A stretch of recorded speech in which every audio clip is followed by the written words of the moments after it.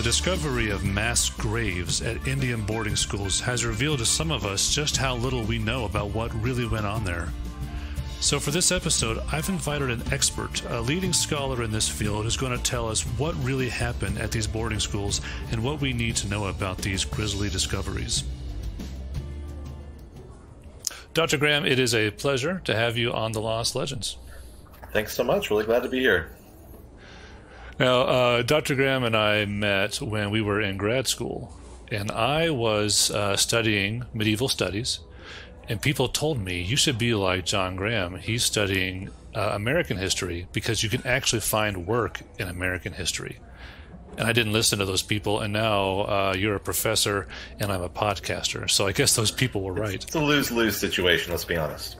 And you were working on your book already. It's called Education at the Edge of the Empire, Negotiating Pueblo Identity in New Mexico's Indian Boarding Schools. So way back then, you were already becoming an expert on what we call Indian boarding schools.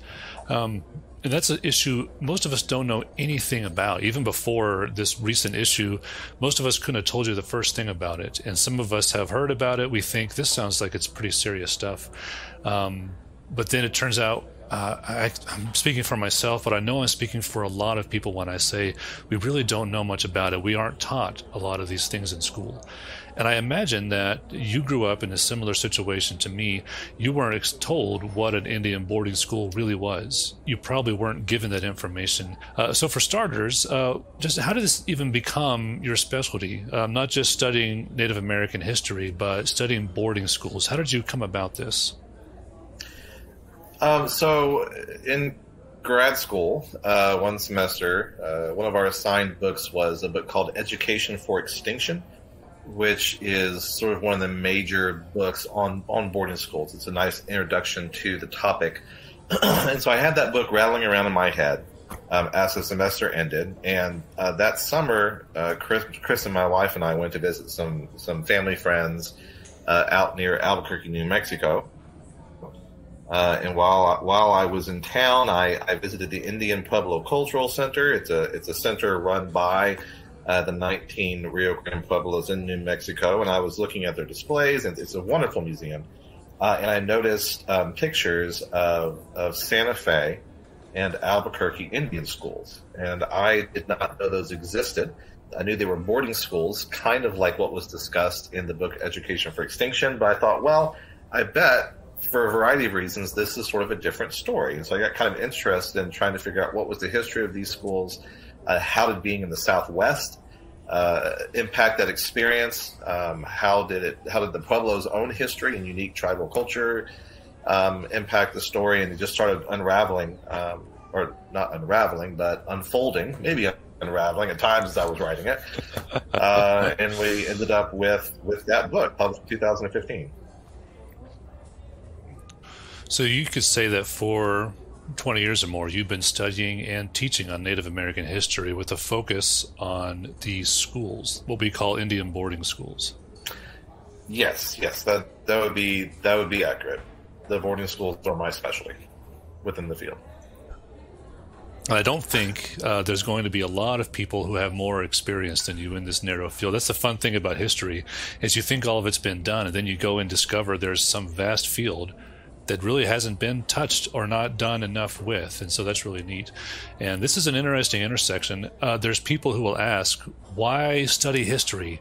And after we, punch them and drive our cars into those people, we can let them know that you have situations like the one you're in, where your field of study is an intersection with social justice. Would you say that's accurate? I think so. I think anyone who takes themselves seriously as a scholar within Native American history understands that being an ally and an advocate is part of the responsibilities of being in that field. So I really admire something about you, John, which is that you have a lot of passion for this subject, but it's never like a political slant. It's always your passion for showing people the past. And sometimes you have to show people the bad parts so we can move forward. And that's something I think you do really well. Where do you teach, John, and what is your position there? I'm a senior instructor at Missouri State University in Springfield, Missouri. Been here since 2015.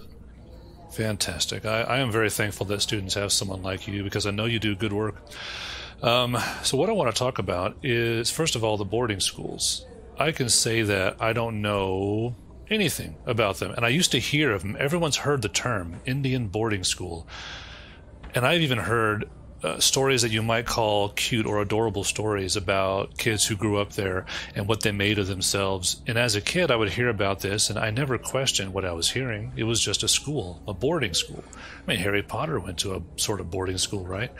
So just to go down to the bedrock and really make sure people like me know what we're talking about, what is an Indian boarding school? Yeah, that's a great question. So the simplest definition probably would be a school run for the purpose of assimilating Native American children. So if we think of education kind of at its foundation as the process by which we become useful citizens, right? We have to understand that for a variety of reasons in the United States, also in Canada, in Australia and other places, Europeans and their descendants looked at indigenous peoples and said, you are not useful to us. You are not able to be part of our society. And not only that, but by the way, you're taking up a lot of really sweet land that we would love to have access to. So how do we solve this problem from their perspective, right, of what they would call the Indian problem, right, which is that you have indigenous peoples who you see as inferior, who cannot help your society, and who are taking up real estate. One possible solution to that that's tried in the United States and in Canada and other places are these boarding schools, where you take children from their communities and you spend a certain period of time forcibly assimilating them, trying to de-Indianize them, right, in order to incorporate them and their land into the larger society. In fact, the creator of the first federally run Indian boarding school in the United States was a man named Richard Henry Pratt, and his saying was, "Kill the Indian, save the man." That was his phrasing for why the schools existed. You actually are destroying Indianness in order to save Native Americans from themselves, supposedly. So this is a very good answer because people sometimes tell me these people in history, those people in history had an agenda, and I never know. As you know, when you look at the past, sometimes it's hard to know what someone's motivation was. And sometimes historians argue over the motivation. In this statement you just made, I'm a little stunned right now. I'm kind of responding slowly because I'm stunned by that concept. Kill the Indian. What was it? Kill the Indian, educate the person. Kill the Indian, save the man.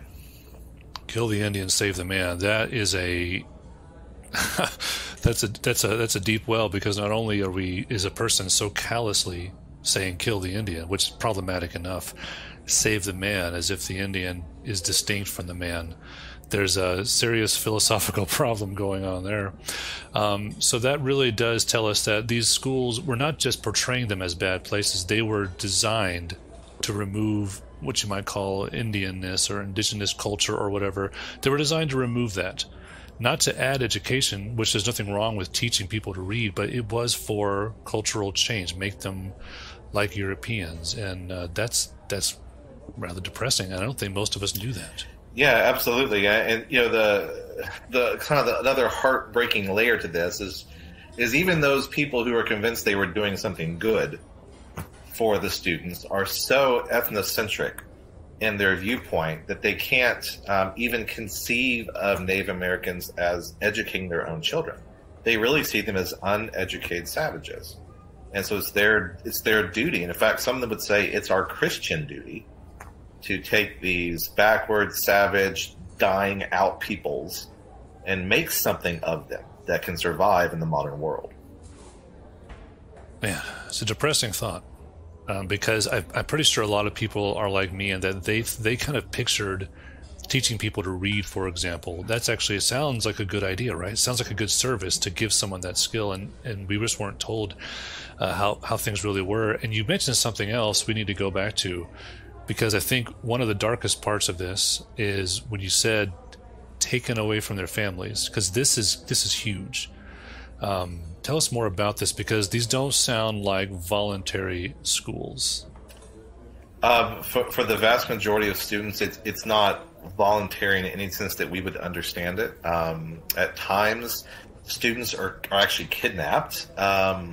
More often, there's their coercion, right? So, as the United States is advancing westward, it's disrupting indigenous ways of life. It's kind of compelling Native American groups to live under these unfavorable treaty obligations. And then all of a sudden the United States says, well, we decided what's best for you again, don't worry. And we've decided what's best for you is these schools. And so if you don't send a certain number of students, you're not getting any of the rations you were owed under treaties any longer.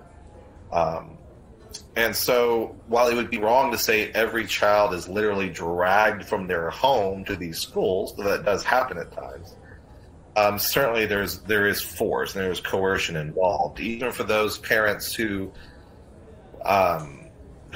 would say to their children, go and learn what you can, because we'll need you to help us know how to survive, how to fight this new presence. Certainly no one is under the illusion that they're going and getting a free education, and isn't that wonderful? Amazing. And I really like this part you mentioned, or I should say I really don't like this part you mentioned about the supplies that were being given to Native Americans. That sure does sound like a nice altruistic thing to do, and maybe for some people it was, but to then hold that hostage and say, we're not going to give you the food you need unless you give us your children. That is an astoundingly evil thing to do. Well, it definitely is, and I'm glad you brought it up because some people have a misconception, right, about these treaty rations. The United States, whether through force or fraud, really wanted to have treaties in place as a way of sort of justifying westward expansion. And so we could tell ourselves, we're not an empire like those European empires. We're different, right? We make treaties. We are good, civilized people. Yeah. And so the way the treaties are supposed to work is to say, okay, we get the land, and then this is what we give you in return for the land. This is what we are using to purchase the land, and to sort of delude ourselves into seeing this relationship in a certain light. So, some people, you were not saying this, but some people kind of have this delusion that federal funding and federal supplies to indigenous peoples even now is like charity or affirmative action, but it's not. It's based on the legal way that the United States claims the continent, which is that we have these treaties and we'll uphold them when we feel like it. Wow. So you're opening up a lot of cans of worms here, Dr. Graham. I really appreciate it. Part of my I remember studying Sam Houston, a very interesting person. I think Sam Houston is one of the most interesting people in all of history. And he had this interesting passion for Native Americans. He lived among them as a child. He married a Native American woman, his second of 3 wives, and spent time campaigning on their behalf. And I always think that's so interesting, because I know how many people like Andrew Jackson just thought Native Americans were just, inhuman, that you could do whatever you wanted with them. And so Sam Houston, his presence always kind of made me feel a little better. Some people out there were doing things right, but sometimes I wonder if those Sam Houstons, assuming I'm right about him, if maybe they were a smaller part of the population than I want to believe. It sounds like the whole world was against the Native Americans.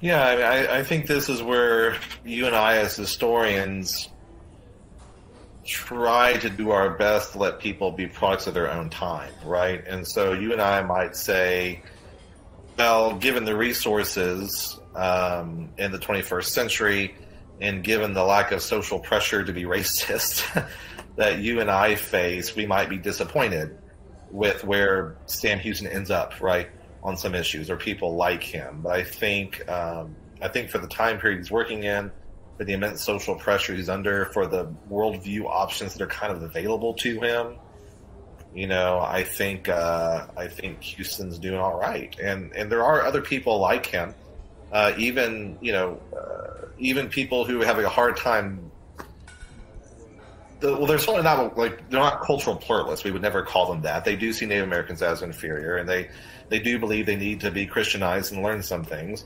What's really interesting is even on the one hand, as like Christian missionaries or federal agents are a destructive force in indigenous cultural preservation and indigenous life, it is also some of those same people or types of people who are the strongest advocates, who are fighting as much as they know how against the injustices of the federal government on behalf of Native American peoples. And that's the weird part of this story, is you see these people and you're like, well, that's ethnocentric, or well, that's awkward, or you really shouldn't say that, or that's really damn condescending.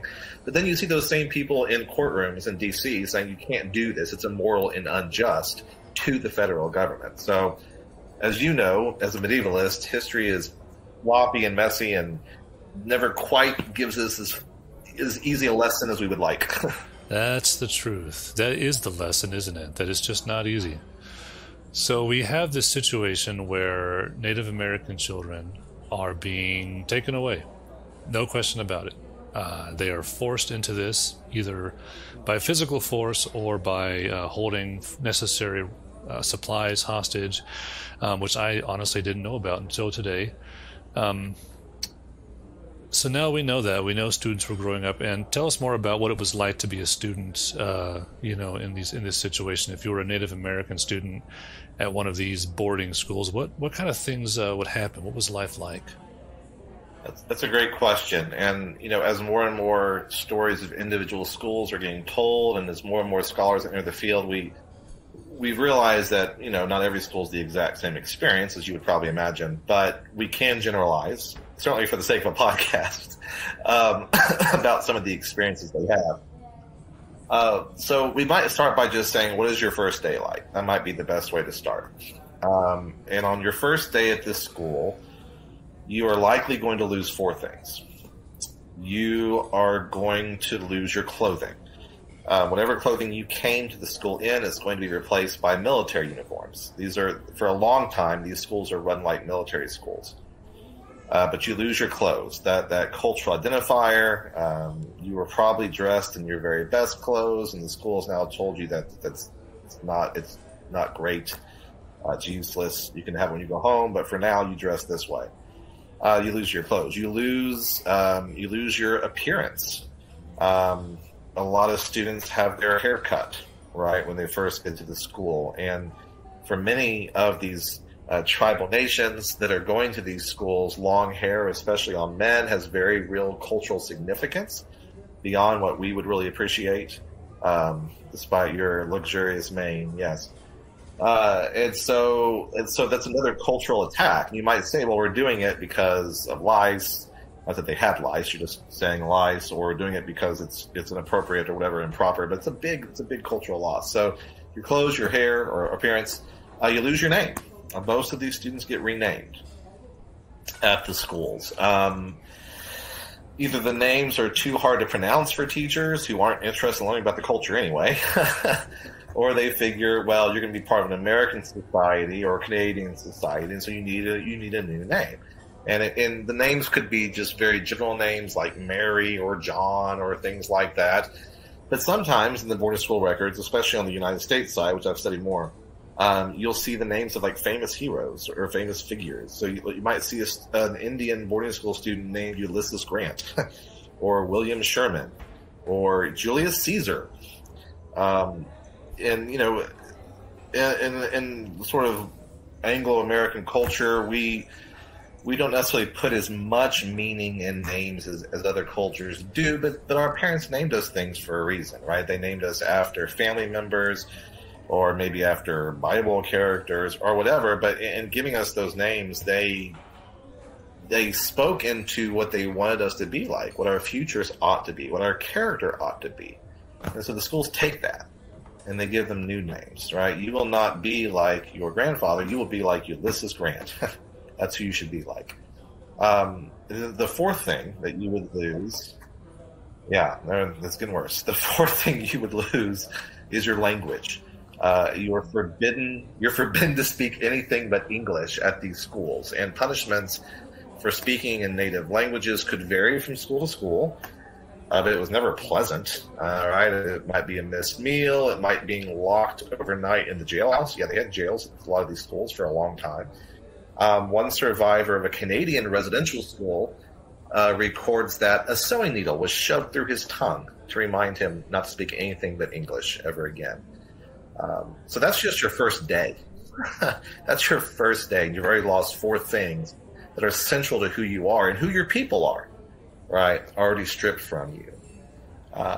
The average school day at that point was usually divided. I'm not as familiar with the Canadian schools, but in the U.S. side, we're divided into classroom instruction in the mornings, and then you would do industrial training in the afternoons, right? Because again, we have to remember the schools are not benevolent, right? No matter what the people writing them may think about themselves, they're not benevolent. They are designed to make Native American children useful to American society. And so you teach them low-wage skills or working-class skills because they're going to enter the labor force. That's how they're going to be useful. And there are some exceptions at some schools. For the most part, working-class industrial skills is what students are being trained in. Well, that and farming, because to be a civilized person, you have to farm. So. My goodness. That's quite a lot of loss in one day. Would you say that if you lost your hair, your clothing, you might not feel welcome, or you might feel like you didn't want to be seen back home? Certainly. Certainly many returning students reporting feeling shame. Not only shame over changes in appearance, but shame because they've missed out on certain really important cultural markers or cultural trainings. They feel like they're outsiders, many of them do. And the real tragedy, I think, is that for some students, the efforts of assimilation are successful, and they actually return home ashamed not of themselves, but ashamed of their home communities, who they now have come to see as backwards and uncivilized. And many returned students are successfully reincorporated by the community, but not all are. And so for many tribal communities, a lot of the legacy of these schools is intergenerational trauma of parents and grandparents and great-grandparents who went to these schools and who come home deeply, deeply wounded by the experience. Generational trauma. And if you have a trauma of this, because you went through this, then I mean, it must be, I assume this was sometimes generational. You went through this, you went home, it was a traumatic experience, changes your life for the worse, and then you have to put your own kids on that train. Did that happen? Was this something that people would have to relive when their own kids, went away? Certainly it does happen somewhat. So within the United States, religious-run boarding schools start very early. Well, they honestly start in colonial times to some extent, but U.S.-funded religious schools start in the early 1800s. And then by the late 1800s, the U.S. is opening up its own federally run schools. And those some of them run even into the 1950s or 60s under federal control. The schools that survive in the 50s and 60s are often taken over by Native American tribal nations. So that's part of the good part of the story, I guess, is that the schools don't succeed, right? There are still Native Americans, and they actually do even take over some of these institutions designed for cultural genocide and use them for education even today. But yeah, there's definitely possibility of multiple generations within the same tribal nation experiencing the schools. It's not a one-off thing. I love this part of the story. I mean, I know it's unfair to focus on one good thing in the face of 1,000 bad things, but the idea that the schools, some of them have been taken over by the victims and said, now we're going to use this to preserve our heritage, that is a wonderful piece of the story. But that may be the end of our good news for this podcast, because I want to talk about what happened in Canada. Not that long ago, we heard about a discovery. A certain researcher was going around with a device that could look underground, like radar, and see underground. And they discovered what many had suspected they would find at this very large school, bones, a vast collection of bones. And there was great uproar online, and there should have been. At the same time, while this is very disturbing, I have to admit, once again, I don't really know enough about the situation to really know what it means. And that might make me sound a little ignorant, but until these stories came up, I'd kind of forgotten that Indian boarding schools existed, and I hadn't really ever given it much thought. Even as a historian myself, it just didn't come up. And all of a sudden I realized, oh, yeah. And I thought to myself, what are those? I don't even know. So now that we kind of understand, there's not a lot of middle ground here. These are not good places. And even the most well-intentioned, European types in these places were doing bad things. And kids who went there were being traumatized. So now we know that, no two ways about it, these are bad places. Tell me, what does it mean to find this humongous discovery of bones? Yeah, so to speak to your last point, I think it is important to be unequivocal in our understanding of what these schools did, right? I mean, there are some positive boarding school stories out there for sure, but I think the reason that there are positive stories is that at times students or communities were successful in pushing back against the intention of the schools, right? Where you see good stories happening, it means the schools weren't functioning as they were designed to function, right? And that's really, really important to understand. To speak to your question about the graves, the boarding schools are woefully underfunded. And because they are underfunded, and at least on the U.S. side of the border, the only way to get more funding is to have more students. They are overcrowded. They are unsanitary. Nutrition is often an issue. Basic medical supplies are an issue, and so what you end up with is places that are not really healthy. And even before we add in stories of brutal corporal punishment or even sexual assault, these are already just fundamentally unhealthy places for children to be. And so, it's not that they were actively trying to kill children, but that it was a place where it would have been very hard for children to stay healthy, and certainly direct actions of the schools do lead to deaths at times. And sometimes students' bodies are sent home, but often they're simply buried on site. And so on the U.S. side of the border, we just got from the Department of the Interior a preliminary report on the federal-run boarding schools and on the graves and deaths there. And just in their preliminary report, they've already found, I think, 500 graves in just a few schools. And so what's terrible about the mass grave story is that no one who studies the schools was surprised. And when I saw 500 on the U.S. side, my first thought was, wow, there is so much more to find. So these graves are a result of the school's just daily operations. These are not fundamentally healthy places for children. Interesting. So I ask, and I realize how ignorant I sound asking why are dead children a bad thing? Obviously, that's a bad thing. But, I always, historians must play the devil's advocate. Historians must look at every point of view because no one else will. And so you tell me there's bodies, and I think, well, of course there's a cemetery. It's a very large place. I don't know the first thing about how these are run and how many people, pass away of a sickness in a year, how many passed away over in a certain amount of time.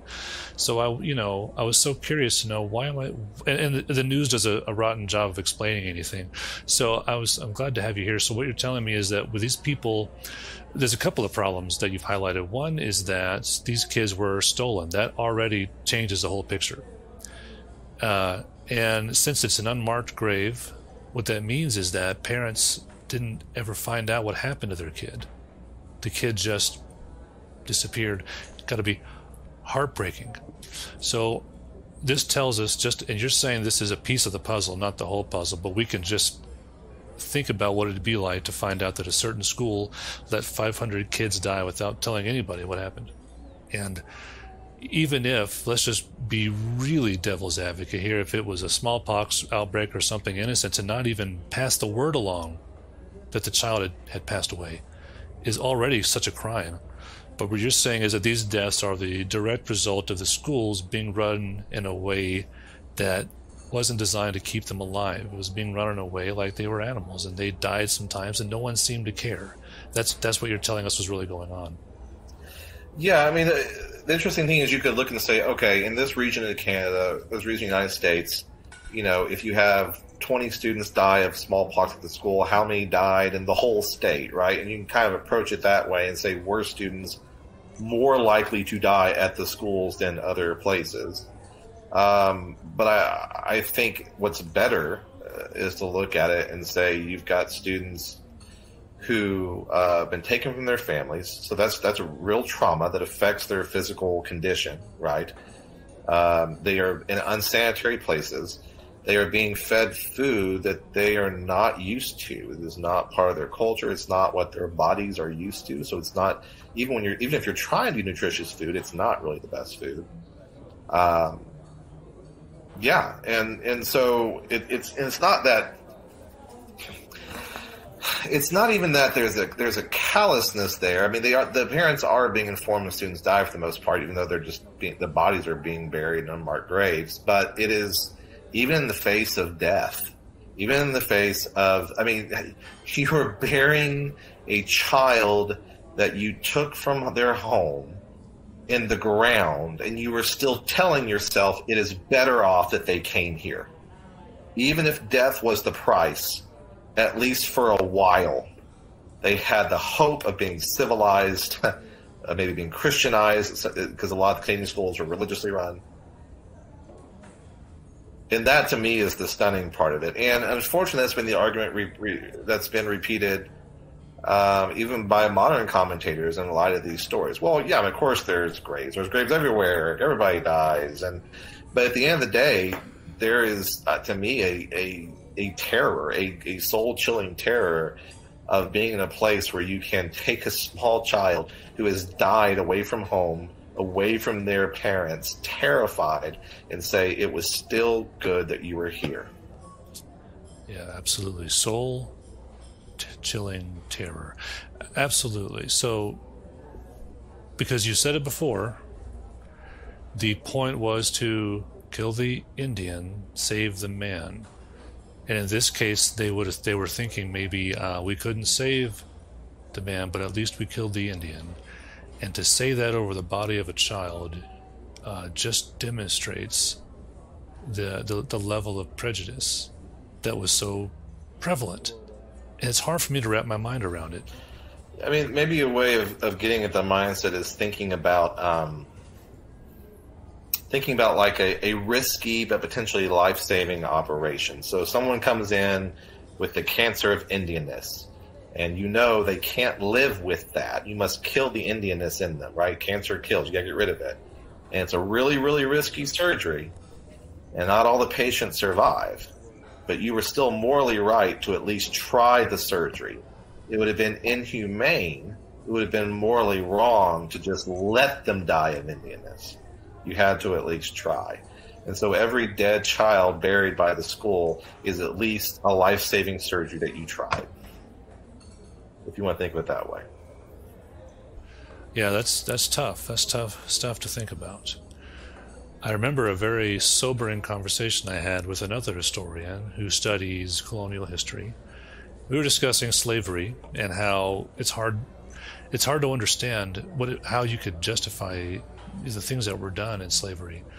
How could someone be a part of it? And, sometimes a person seems otherwise like a good person, and then we discover they own slaves, and we're so confused. And we see people watching children die. And some of them, as you said yourself, we might think they were good people. They might have thought they were good people, and here they are, watching children die and not caring. And I remember saying to this guy, gosh, it's so hard to understand it. Do you think, and he was a historian, a PhD working on something about Texas history, I said, do you think you would have been an abolitionist if you were alive in those days? And he said, I wish, but I'm sure I wouldn't. He said, I'm sure I would just go along with it like everyone else.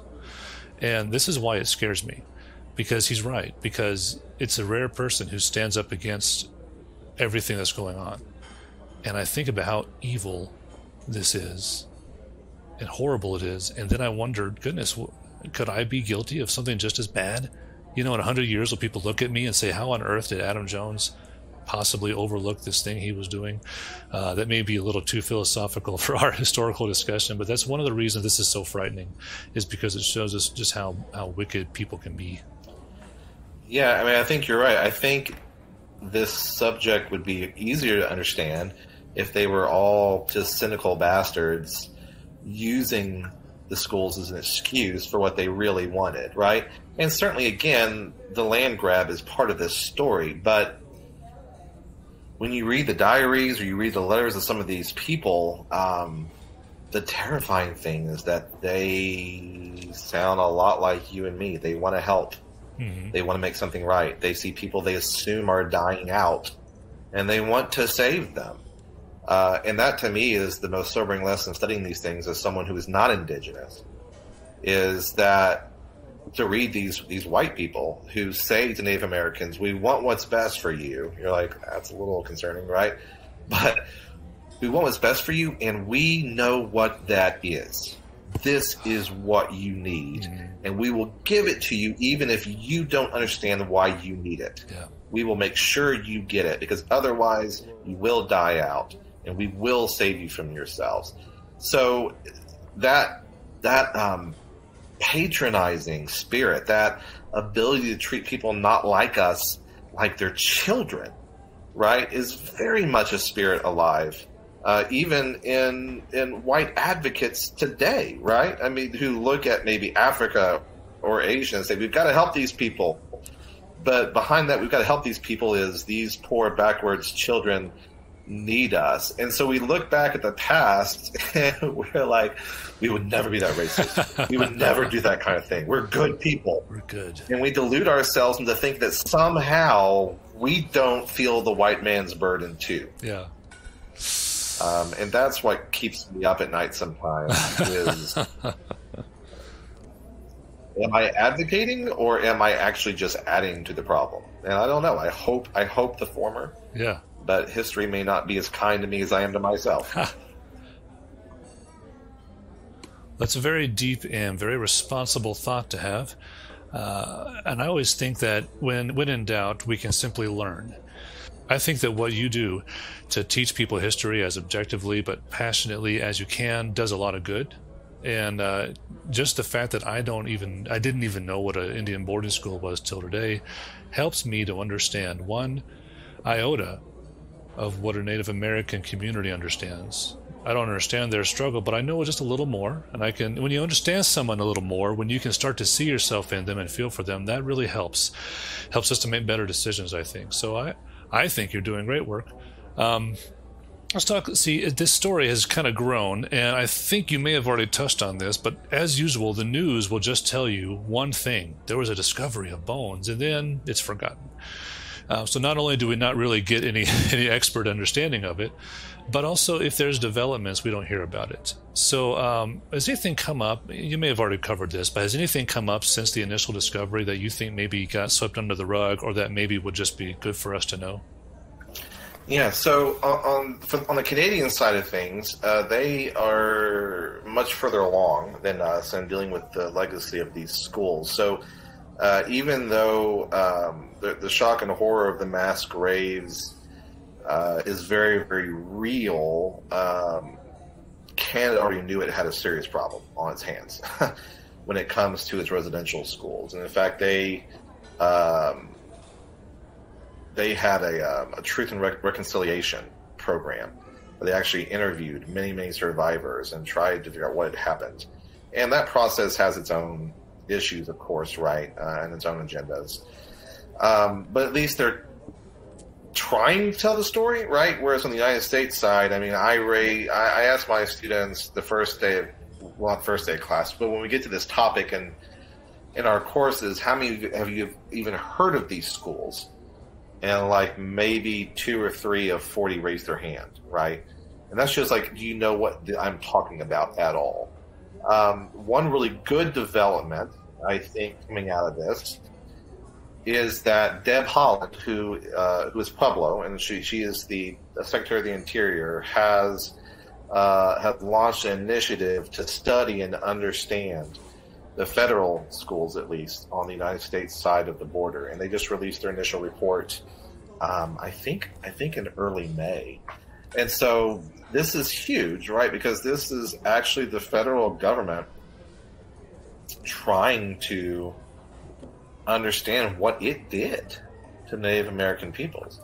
So hopefully these reports and these efforts will lead to chances for the truth to be known, for information to be more widespread, and for some sort of reconciliation, restoration, maybe even some small sense of justice to be available to hurting communities who still exist and are still dealing with the fallout of these policies. So I remember watching a movie once called Smoke Signals. Stars Gary Farmer, and it is no, I'm no expert, but it was the first time I'd ever seen a reservation. Now I realize it's a movie. It was made by largely Native Americans, so I realize it's just a movie, but it also is supposedly a little more honest look at it. And what's interesting is not only the life on the reservation, but my realization that I didn't know anything about reservations. I couldn't told you a single thing about them. I still can't say much because that movie's almost all my knowledge, and I'm really glad that there's people, championing these films and making them when they can. So you mentioned we have neighbors who still live in Native American communities, and I just realized, I don't know the first thing about them. None of us really do. And that's a weird part of being a citizen of the United States, is we have these tribes. They're also considered to be sovereign nations. They live on reservations, which involve a lot of government aid, and it's something that I don't think many people understand. I'm not going to ask you to explain reservations and sovereign nations to us today, but the fact is, most of us were just very unaware of their existence, or we've heard of them, but really couldn't say much about them. So I'm curious, for those of us who really are reeling from our own ignorance, what sorts of things would be useful for our neighbors who are indigenous people? What would be useful things that we might do, or useful things we could support that our leaders could do? Yeah, so I think one thing that you could do is visit some of the reservations. Often reservations will have certain ceremonies or certain parts of reservation open to the public. It's not true across the board, right? And reservations can be very different from each other depending on if there's like oil, for example, or casinos involved. But visiting tribal websites, learn information is really, really good. And I think, too, part of it is kind of fighting our own stereotypes. I may be wrong on the census numbers. I think about 2/3 of Native Americans now live off reservation. They work with us. They go to school with us. They are our teachers, our doctors, right? And so we miss that. They sort of hide in plain sight, if you will, because we're still fighting certain stereotypes, right? Well, I didn't know you were Native American because you weren't wearing a headdress. How was I supposed to know? Native Americans don't wear blue jeans or suits. That's not part of your culture, right? So I think combating our own ignorance and kind of having fresh eyes to look at it and say, okay, Native Americans are part of the urban population of the United States just as much as they are still dwelling on these sovereign land entities. The Native Boarding School Healing Coalition is an excellent nonprofit that is doing a lot of really, really good work in trying to find these schools, find the historical records, bring healing and restoration to survivors, learn survivors' stories, and they are very open to support from non-natives. You can give money, you can purchase T-shirts, you can go attend conferences, right? And I think as long as posture for non-natives is, I'm coming to be quiet, to shut up and learn. I'm here to see if there's a way I can help with the solutions that you propose, not to offer my suggestions. And I think there's a very real role for non-native allies in this process still. Wow. I remember one time going, I was somewhere where I heard some drums, which sounds like an odd thing to say, and I walked toward it. I could hear these drums, dum, dum, dum, a steady beat, and I saw people dressed as Native Americans, historical Native Americans, and it was actually people from local tribes gathering together, I guess just to celebrate celebrate their heritage. And they were different groups, but they shared the space. And what was interesting to me, what you're saying about the fact that you can go to a reservation, you can go to these different things, usually, and it was the most open, inviting atmosphere. And I don't know where some of us got the idea that we're supposed to keep our distance or something, but I thought, this is amazing. They're so happy to share their song with us. And it was very fascinating to hear. And it was the first time I thought to myself, "Whoa, these are my neighbors, and they come, they're right here. I just didn't know." So it's interesting. There's quite a lot of access that is available to us, and I guess we're just not really aware of it. Yeah, especially you probably saw a powwow where you are in Dallas. There's a very, very strong urban Indian community, and they do a lot of really good programming and activities. And I think you're right that there's this sort of fearfulness that we don't want to be offensive or be rude or something. But I think in my experience, at least, if you go with the posture to listen and you don't ask inappropriate questions, or if you're told you can't know something, you don't keep asking, then I think Native Americans are open to sharing their culture, to sharing their history. They want people to know.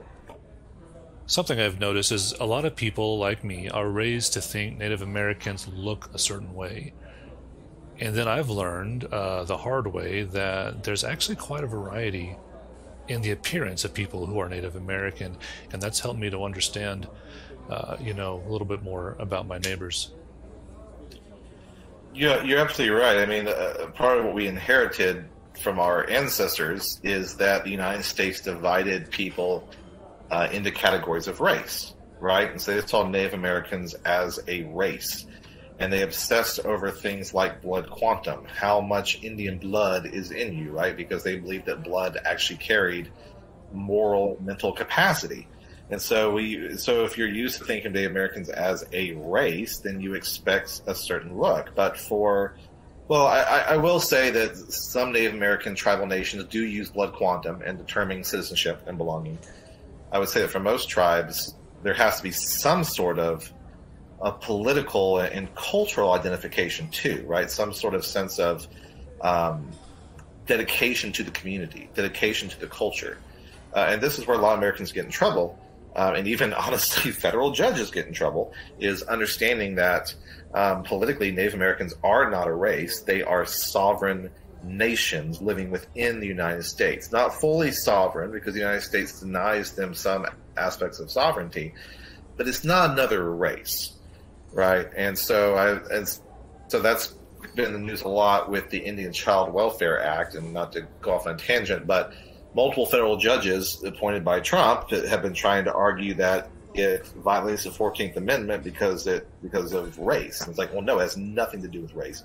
These are sovereign tribal peoples who have their own definitions of citizenship and their own definitions of belonging.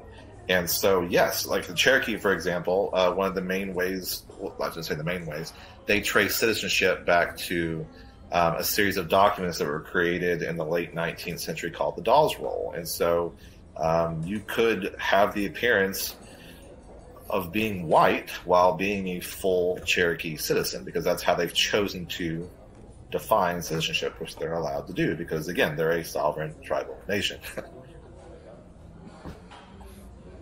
Dr. Graham, this has been very useful, at least for me, and I know that in general, we, as a country, we just aren't really taught these things, and this is why people like you are so valuable, because you're really giving us the missing pieces of our education with these little talks, and I appreciate it. You happen to run one of the few places on the internet where a historian speaks to normal people as if you are a normal person. And tell us about your website, where we can go, because I think it's something everyone should look at. Sure. So I run a blog I call it Telegrams, because I like puns and I'm a terrible person. But the actual address is John R. Graham, JOHNRGRAM .blogspot.com. You can tell it's professional because the blogspot's in there. But I started telegrams because what I noticed was lacking in public discourse and it was accessible expertise. And that's what I wanted to provide about current affairs. Accessible in the sense that it wasn't full of academic jargon or things no one understands, even if you are an academic sometimes, but also expertise in the sense that it was something written by a professionally trained historian. So I'm not like, not to be mean, but I'm not a YouTuber. I'm trying not to talk in ways that historians talk, which is often pretentious and annoying and not really as accessible as we think. Mm-hmm. I remember once a scholar at an event I attended, a scholar was asked a question from someone who was watching one of those crackpot shows on the History Channel, and they asked him if this crackpot show was telling the truth, and they were really earnest. I mean, I really thought this was a sweet person who had a real interest in this subject, but unfortunately had been watching irresponsible TV. And the scholar spoke back in the most condescending terms about actually criticizing the way that TV host dressed, but never discussing the facts.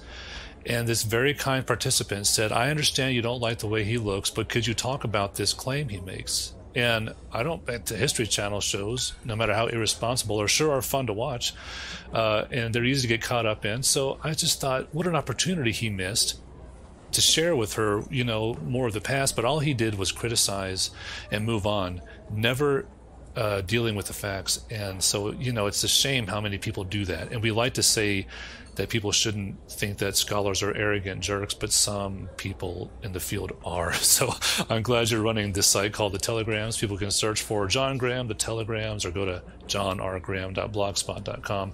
And the education you get there is better than what you'll get just about anywhere.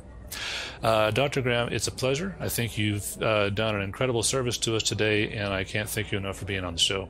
Thanks, Adam. Would you mind if I left your audience with a few book recommendations? I think that'd be great. Go ahead. What should we be reading, Dr. Graham?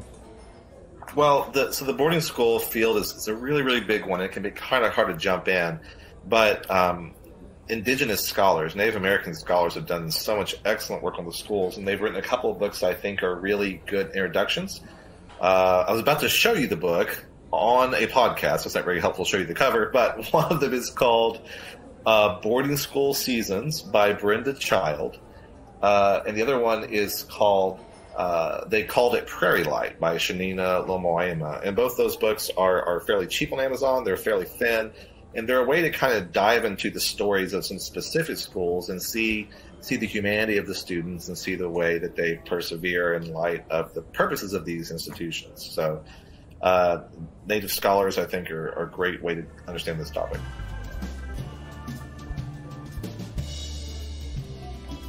All of the books that Dr. Graham has mentioned will be in the description of this episode, along with links where you can buy those books. Like Dr. Graham said, hearing from the voices of the indigenous people is absolutely the most valuable way to learn, so I encourage you to check that out. Don't forget to visit authoradamjones.com to sign up for the mailing list and get more great stories like this one, or to read my books. That's all for this episode. I'm Adam Jones, and you've been listening to The Lost Legends.